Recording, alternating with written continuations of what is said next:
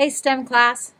So right now what you're doing is you're looking at God's design and you're seeing that there's so many inventions, so many amazing inventions that man has actually figured out how to do based off of the patterns, the designs that are in nature. So we're looking at a bat wing and we're wondering how on earth that bat wing works, and then we're trying to use that bat wing to actually make something really cool, like a new airplane, or like somebody in the class said, a robot with bat wings. Our great master engineer, God himself, he actually created man after a pattern.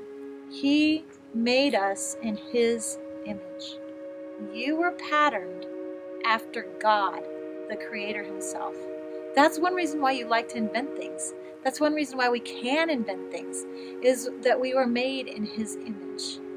He designed us to not just be like him, but to emulate who he is, to reflect it to the world. If we look at Genesis 1:26-27, it says, "Then God said, let us make man in our image." Who is God talking to? Us and our? He's talking to himself, believe it or not. There's God the Father, God the Son, and God the Holy Spirit. They're all there at the beginning of creation. They're all having this discussion, and yet they are all one being. And he says this, he says, "Let us make man in our own image, in our likeness, and let them rule over the fish of the sea and the birds of the air, over livestock, over all the earth, and over all the creatures that move along the ground." So God created man in his own image. In the image of God, he created him. Male and female, he created them. So we were made by the master engineer and after the pattern of himself. That's how he created us.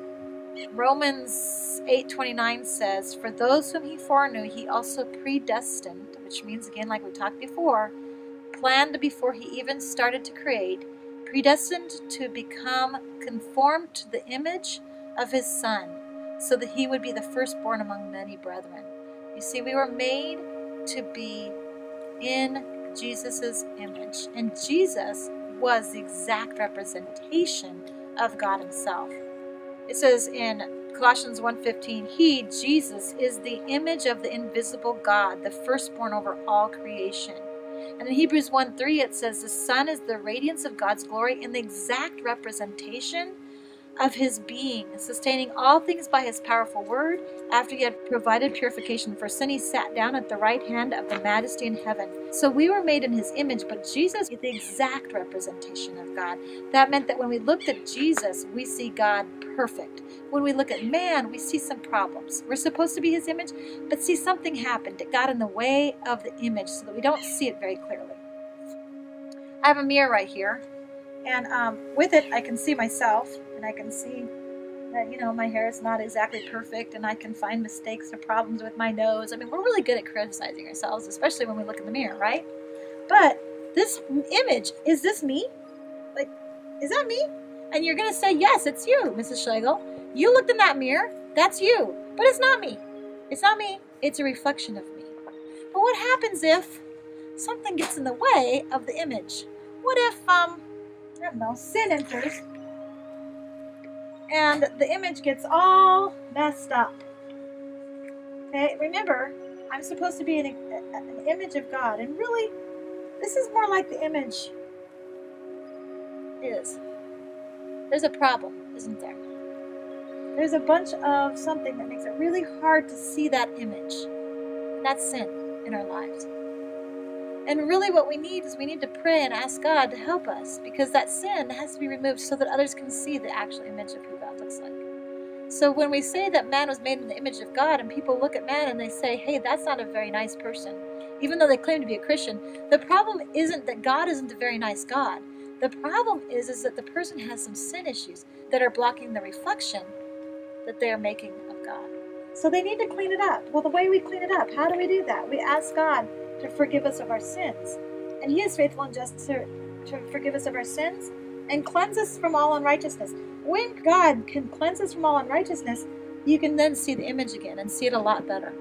The thing is we're still in a fallen world. There's still some fogginess. And the Bible talks about that when we go to heaven, that we will be able to see clearly, that he will take away sin completely, and we'll be able to see as we really are. 2 Corinthians 3:17 and 18 says, "Now the Lord is the Spirit, and where the Spirit of the Lord is, there is liberty," which is freedom. "But we all, with unveiled faces, beholding as in a mirror the glory of the Lord, are being transformed into the same image from glory to glory, just as from the Lord, the Spirit." So this is a process. It's a process of becoming transformed into His image. So not only is this a good example, but also when we think about the sun and the moon is a reflection. The moon has no light of its own, not even a little bit, nothing. The only light the moon has is when it reflects the sun's light. So there are times where that the earth is in the way of the sun's light on the moon, and so you don't even see a moon. It's just, I mean, you can kind of look at it, it's just like a big block of rock up there. There's no light to it at all. And then there's other times where we call it a full moon, and that light is so bright that comes from the moon that you can actually read at night from the light of the moon. I've done it before. That's how bright it can be on a full moon. Jesus Christ has made us to be His reflection.